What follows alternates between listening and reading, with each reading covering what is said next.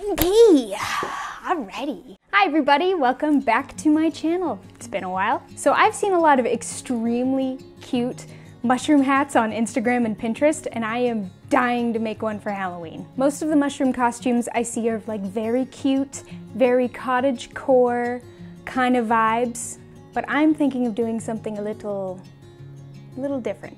So basically I want to make like a medieval style gown that looks rather ghostly. And one of the best parts is I will not have to buy a lot of fabric for this costume because I have so much leftover wedding dress fabric that has just been sitting in a closet for the past 3.5 years. And part of me is like, do you really want to use your wedding dress fabric on a costume? And the other part of me is like, I have not used it at all in 3.5 years.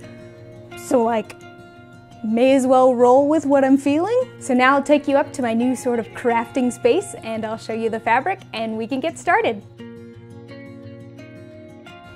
I wanted to be a fall cutie for the intro, but it is September and it's still in the 80s, so I had to take my sweater off because I was getting way too hot. So we're here in my craft room. I haven't gotten a good background set up yet, but I'm going to show you the fabric that I'm planning on using for this project. So the first one, the base for everything, is just this white polyester satin. I have, probably like 10 yards of this. I have a lot. To layer over that, I'm going to use this Telio stretch chiffon, Telio stretch chiffon. So it's nice, it will make a nice sort of like shirt and skirt. Initially I wanted this to be sort of a nude illusion gown, but then my husband was like, do you want to answer the door for trick-or-treaters looking like you're kind of naked? And I was like, that's an excellent point. I will not be naked. I wouldn't actually be naked. I was going to put nude spandex underneath everything. But now I'm not. I came up with an alternative design. Again, probably have about 10 yards left of this as well, so plenty for a huge double circle skirt. And then to layer on some stuff, I have some lace. This lace is just from Joann's, it's not super special. But again, I have a ton of it, not like 10 yards worth, but and I just realized you can totally see my shirt that I have tucked into champion shorts. Fashion sweaty. I'm very excited. Let's get started. All right, I'm getting started on the first part of this costume. I'm using this Butterick 5935 pattern, and I'm making the A variant. I'll be honest, haven't been following the pattern directions super closely. I think you're supposed to just make it all like your outer fabric and your lining fabric all together. I've not been doing that. I made the lining out of duck canvas for some stiffness. This is messing with my white balance really bad. Also, I cut out the pattern wrong, but you know, we're just gonna roll with it. Which is why the bottom looks like this. So I'll just trim it because it's all gonna get bias bound anyway, so whatever. Looks really good over a sweatshirt. And then for the front of the fabric, I already have this done. This is like a little modesty panel for the back, but I'm using just my satin and lace. Yeah, I think it's gonna be really pretty. For the outer shell of the corset, I cut out all of my pattern pieces on the satin and lace. Then, just so nothing got misplaced, I basted the lace and satin layers together before sewing all of them at the seams.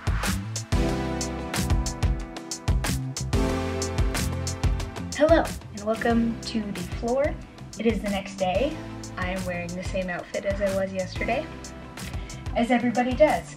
I realized my pattern is fine. I sewed together the outer layer, which looks nice and smooth. So I was like, what is up with this bottom layer? I sewed in 2 panels backwards. So it's not because I cut the pattern out wrong. I did cut the pattern out wrong, but it's fixable. And I think I'm gonna have a nice working little corset thing. So I've already unpicked stuff and just have to sew it back together. Should be pretty easy. So after restitching the lining layer, I laid the lining and the shell wrong sides together, and I used some fabric clips to hold the top and bottom together, taking some extra care lining up all the seams.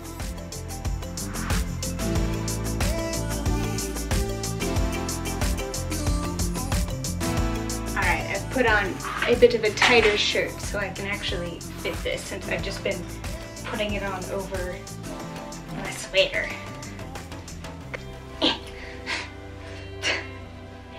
Oh no. I think I'll probably have to make this part a teensy bit shorter, but the back seems to be alright. If I need to take it in like ½ inch, that's fine. Yeah, I think it's going well. I think I want to put the boning channels on the outside instead of in the middle or on the inside. So what I'm going to do is I'm just going to sort of hand baste these inside and outside seams together, just so it kind of stays nice and tight together, and then stay stitch around the entire, well, everything except for the bottom, because no, actually I can stay stitch around the entire thing, because then when I make boning channels I just stick the boning in there. That makes sense. Yeah, I can sew. I know how to do that. And baste those seams I did. I just used some fairly long straight stitches and went up and down through the seams. This was mostly to keep it all perfectly aligned before I sewed on some outer boning channels. I don't know if this is a real sewing technique, but it worked pretty well for me. After that, I just made a bunch of bias tape out of the satin and used it to make boning channels. I probably could have and should have just used some matching satin ribbon, but I didn't think about it until it was way too late. Then, using even more bias tape, I bound the sides and top edge. The rounded shoulder straps look especially satisfying. And even though it does take a little longer, I hand-stitched the bias binding down on the inside of the corset.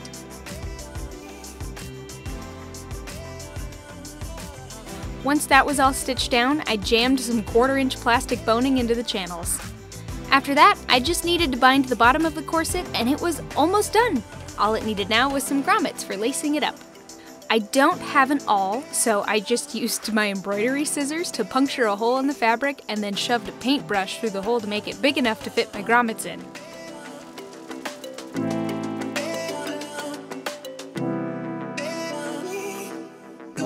The grommets are 4.5 millimeters that I got in a little kit that just came with the hand press, and I honestly would not recommend them because 4.5 millimeters is kind of an uncommon size, which did become a bit of a problem. I've been using, my grommet kit to punch all the grommets into my corset, and I had the perfect amount. I had enough for 10 on each side, except for I broke one. So I just one grommet left, so I had to order some more. And these are gold and these are brass, and that might drive some people crazy, but I'm not one of those people. I would just like this to be done. So, gonna put on the last little grommet and then lace this bad boy up, and this part of the costume will be done.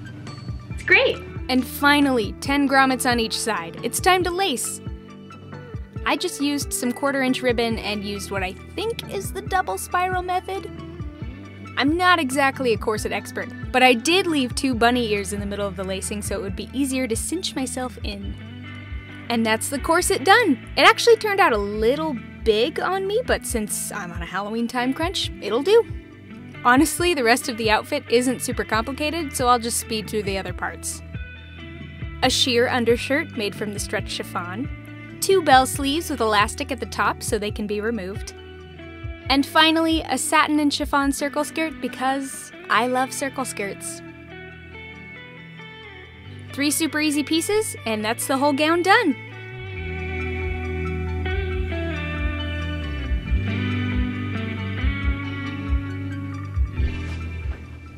Hello, I have applied a wig poorly, but we're gonna make the mushroom hat now. So I thought of all the ways I could over-engineer this hat, but I figured cardboard would be the cheapest cheapest, and easiest, since like many of us, I have too much just laying around. So I first traced a huge circle onto my cardboard using a pen and some string, and I outlined it in Sharpie so you could see it better. Then I just used a box cutter on my cutting mat to cut it out. Please don't use a box cutter on your floor. Next, I cut out a long strip of cardboard and bent down the length of it for some flexibility. Then I wrapped it around my head and secured it with some tape. This was a little thick, so I ended up cutting it down later. To make it stay more securely on my head, I used 2 more cardboard strips crossed at the top and secured at the sides with some more duct tape. And now I have a very elegant cardboard crown. Now I can put my cardboard circle and my crown together by cutting a hole in the big circle and then just taping it all together. Don't be shy with the tape.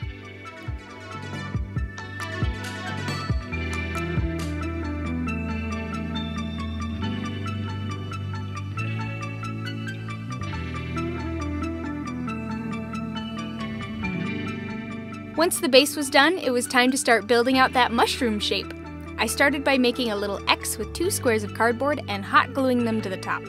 I got this idea from another tutorial that I will be sure to link in the description.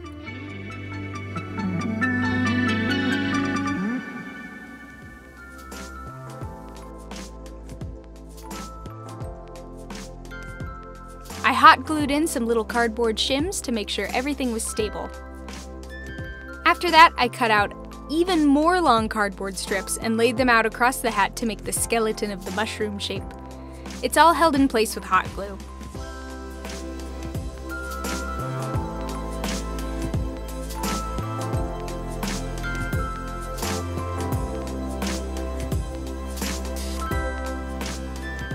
I used 2 long strips for the initial base and then 4 shorter strips that I cut into some right angles and glued in just to add even more structure.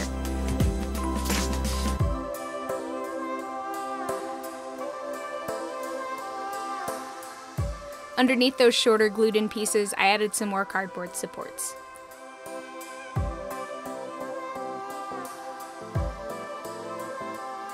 Oh my gosh, this is huge. I can't fit through a door with this on. Time to cover it. To smooth out all the cardboard bones, I used some cotton batting. I just draped it over the hat, glued it up at the top, and then glued all around the edges.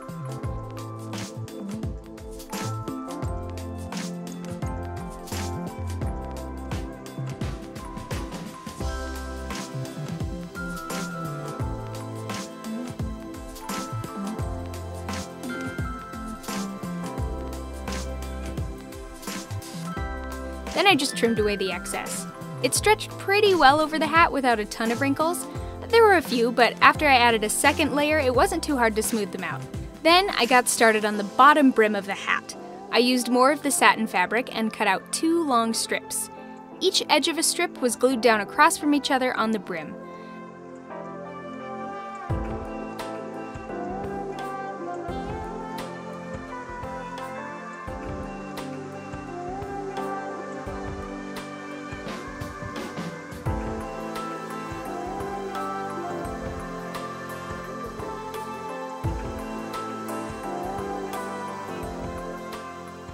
I used some embroidery thread and very haphazardly gathered down the inner edge of the hat lining. After it was gathered down, I made some pleats in the fabric. I didn't precisely measure the pleats or anything, I just made as many as would fit and held them down using some sewing clips. After everything was gathered, pleated and clipped, I used, you guessed it, more hot glue to secure it. Then I just trimmed down the edges and some parts on the inside of the hat as well. Okay, we're in the home stretch. I used a red stretch velvet to cover the rest of the hat. I did it in the same way I did the cotton batting layer by gluing it down at the edges, but I left about an inch of overhang so I could fold it over to cover the edge of the bottom of the brim.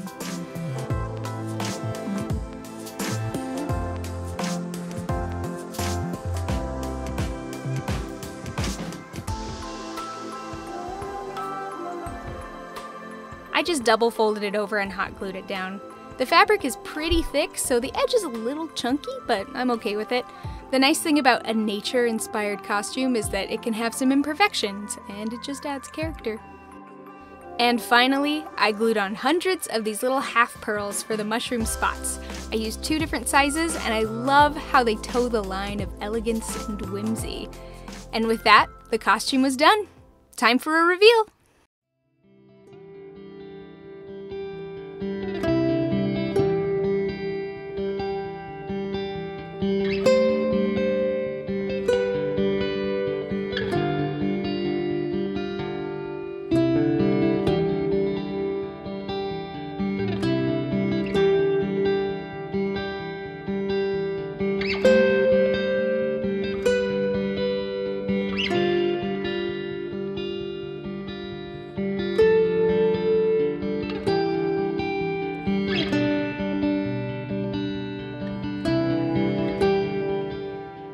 I really love how this costume turned out. I feel so ethereal.